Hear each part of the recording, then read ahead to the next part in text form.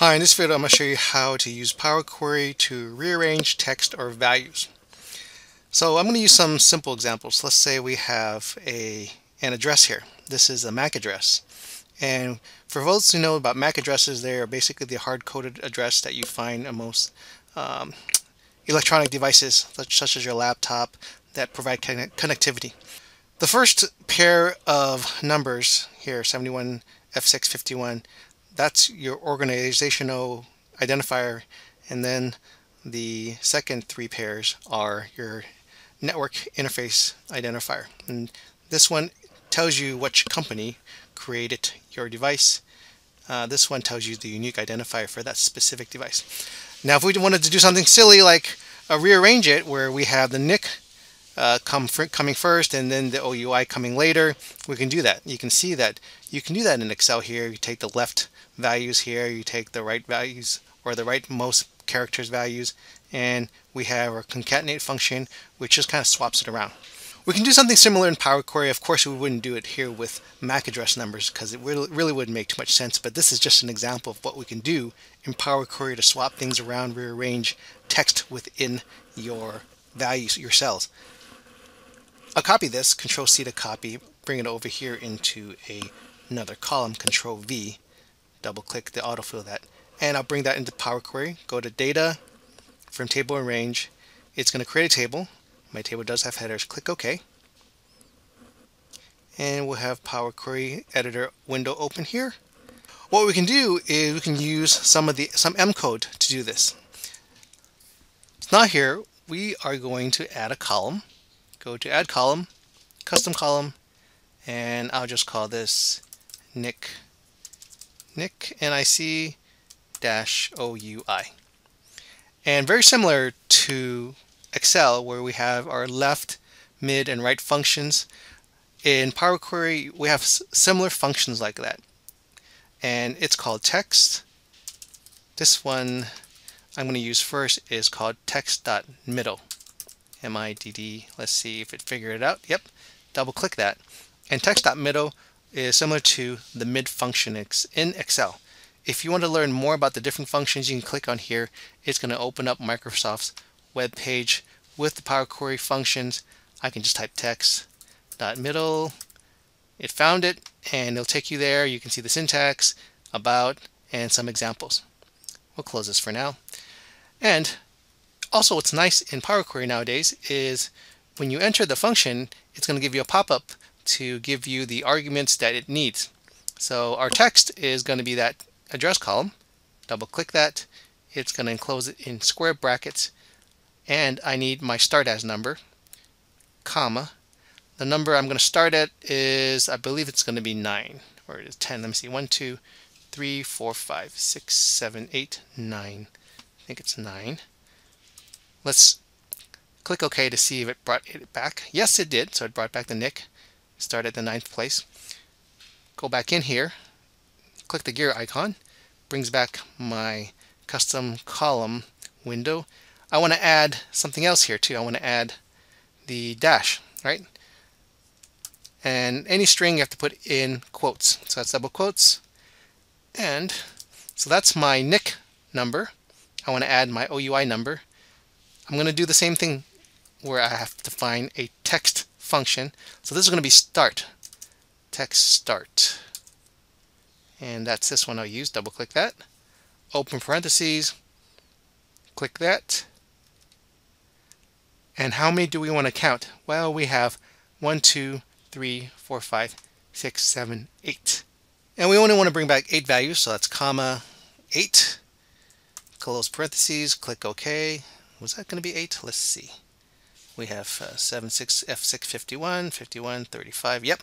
So that brings us our values there. So you can see we have these functions, text.middle, which is similar to the mid function in Excel, and text.start, which is similar to the left function in Excel. Click OK. I think I only need this column. Right click, remove, and let's bring it back in, close and load, and bring it back into our Excel sheet here. I'll bring it in column H here. Click on Table, Existing Worksheet, put it here in column H, click OK, and now you notice it has the same values as that. So that's what we can do if we have text values and we're certain that they only occupy certain spaces, character spaces within the cell, and you want to kind of bring those back. Now, if we had a situation where they didn't occupy certain spaces, we see that these are FDA NDC codes, labeler product codes. Some before the dash are 5 characters, others are 4 characters, right? And so we want to do this wholesale. We can see here the way that I've done it here with Excel, and here the left function encapsulates a find function. It's going to look for that dash, and anything that is before that dash, it will bring back that number. The product function kind of does something similar. It's going to find that dash, and anything after that dash, it's going to bring anything middle of that out. This 10 indicates that, well, there's not going to be really a product code that's greater than 10, but 10 kind of fits the ballpark. Press escape here. And this reverse is basically just the combination. The concat function is combining those two in reverse order. How can we do this in PowerQuery? Let's see how we can do this. Control C to copy, Control V to paste, double click to auto fit. Let's bring this into PowerQuery from table and range. My table does have headers, click OK. And in this case, what I'm going to do is I'm going to separate these by the delimiter. The dash is the delimiter. First, I will right click and duplicate this column because I want to use this column to check. We're going to right click and split. So we're going to split this column by the delimiter, and that delimiter is that dash. And it kind of figured out that we do have a dash. Excel was kind of smart enough to figure it out, and so it's going to separate into 2 columns now. And now I can call this one labeler and this one product. Now, of course, this is not a really good example using this NDC code why you'd want to swap them, but it's just illustrative of if you wanted to swap the values in your text or your content in your cells. Now, if we wanted to swap them around, all we need to do is click on that, press the Control key, click on that column, and what we want to do is merge it. So I'm going to right click and use merge columns, and it's going to ask if I want to use a separator. Well, I'm going to use my dash as a separator. And for the new column name, I'll just call this product dash labeler. Click OK, and now we have it reversed, and it's nicely done that. Right click, remove this column. Let's close and load to right next to it here in H1. Select table, existing worksheet. Let's put in H1 here. Click OK, and now we have our identifiers.